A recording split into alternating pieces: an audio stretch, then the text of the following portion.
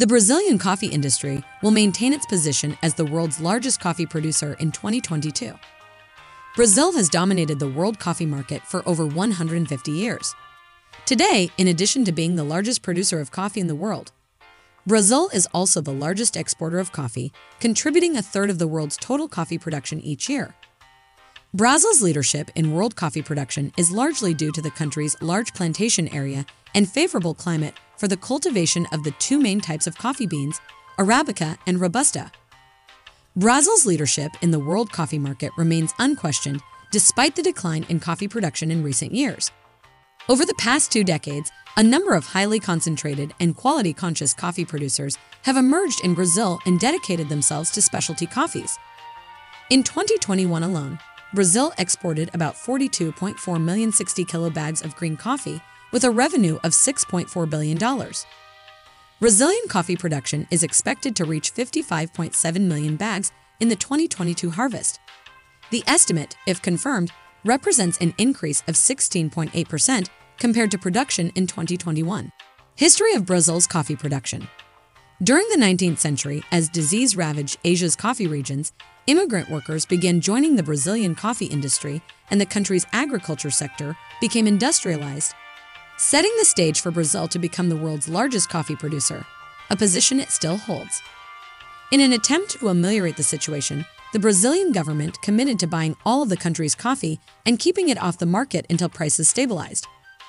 Finally, after almost 30 years of focusing on satisfying distribution demand rather than improving quality and innovation, Brazil abandoned the ICA and created the Brazilian Specialty Coffee Association, BSCA, to transform the country into a prominent coffee producer.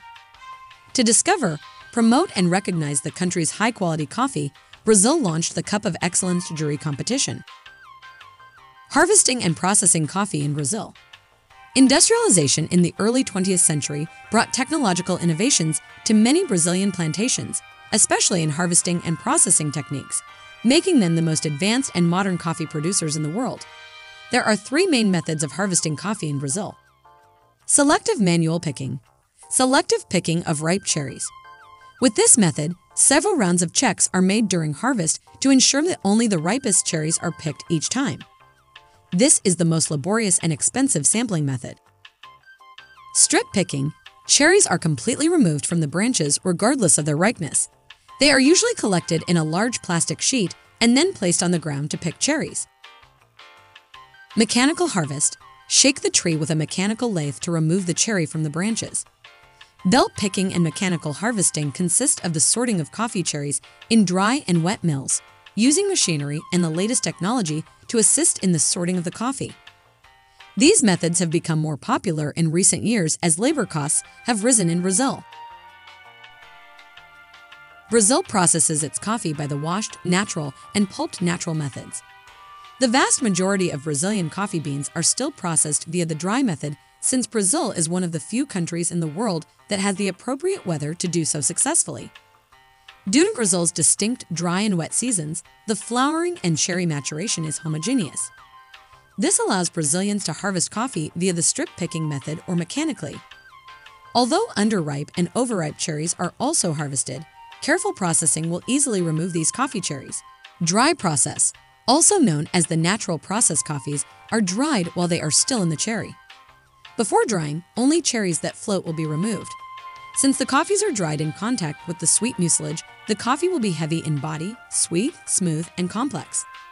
This coffee is also one of the most complex to deal with due to the long drying times and the possibility of fermentation.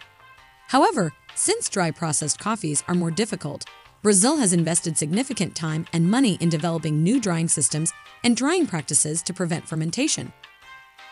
Wet process.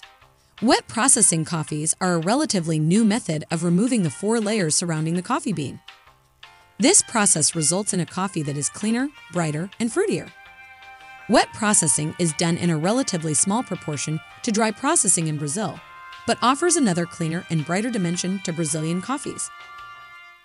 Pulped natural. The pulped natural method consists of pulping a coffee, but omitting the fermentation stage to remove the silver skin. This results in a beverage that has characteristics of both a dry and wet processed coffee. It is often sweeter than wet processed coffees. has some of the body of a dry processed coffee, but also retains some of the acidity of a wet processed coffee.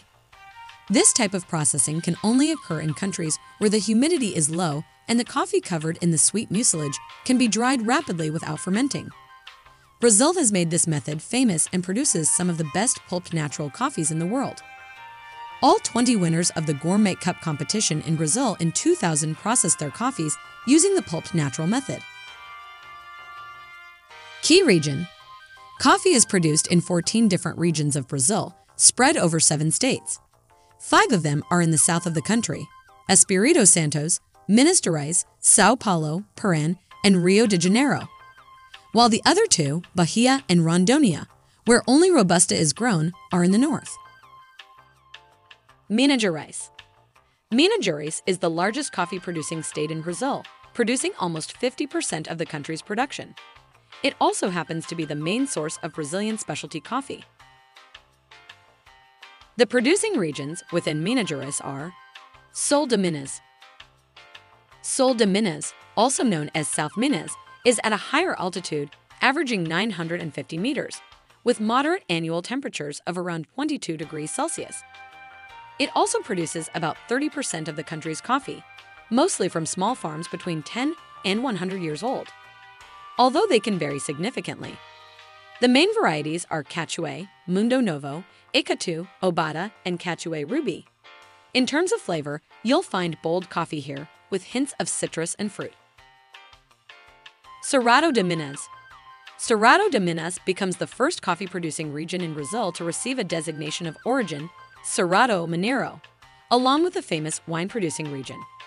It is a large area of 55 cities, located between Alto Paranaíba and the Triângulo Mineiro in northwest of Minas Gerais. Their holdings range from medium, about 200 to 300 hectares, to large holdings. This area, at an altitude of 800 to 1,300 meters, has 4 distinct seasons: wet summers and mild to dry winters, which result in different coffee production. Here you will find Mundo Novo and Cachué, Cerrado de Minas, more acid, medium, and sweet coffee. Chapada de Minas. The Chapada de Minas is a mountainous region interspersed with valleys, suitable for automated production. Cachué and Mundo Novo are cultivated here. Matas de Minas.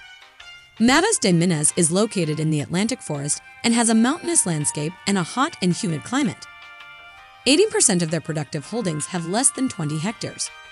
It is best known for its growing production of specialty coffee, often with crunchy, caramel, or chocolate flavors. Cachué and Mundo Novo are cultivated here. Bahia. Located in northeastern Brazil, Bahia is a recent addition. Coffee cultivation only began here in the 1970s, but it is already known for its high-quality coffee beans and use of technology. About 75% of the crop is Arabica coffee. Bahia has 2 production areas, Cerrado and Planalto da Bahia. These are high-tech coffee production areas in Brazil. Full mechanization is common, from pruning to harvesting. This is achieved by the regular ripening of the cherry, which in turn occurs with irrigation. Result: the highest productivity in the country. But it is not only necessary to mention the productivity levels of the region.